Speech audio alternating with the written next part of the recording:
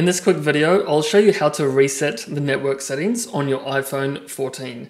So let's just dive straight into the video, guys. Now, to reset your network settings, we first have to go into the Settings app.